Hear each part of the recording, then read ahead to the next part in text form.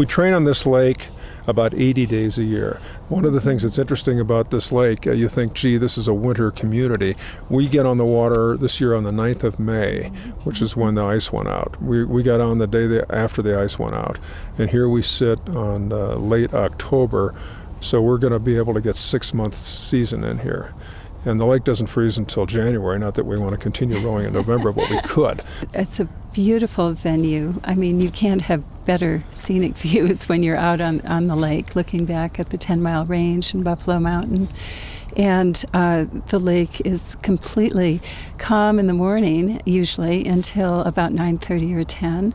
And so you can get in a good 2-hour row, 1 hour to 2 hours, that are completely calm, usually.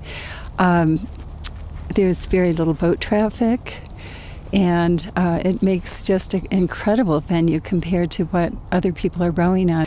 You know, when I talk to people about where we row, they can't believe it. So I think it's a tremendous asset for the town of Frisco and for Summit County. We'll go to the Northwest Regionals up in Portland and row.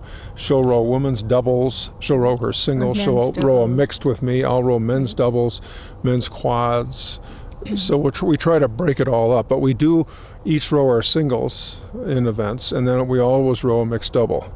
And we've been able to do pretty well in the mixed double. We usually can win a bronze medal or silver medal at the U.S. Nationals in the mixed double in our age group. That, you know, it's a 5-year spread.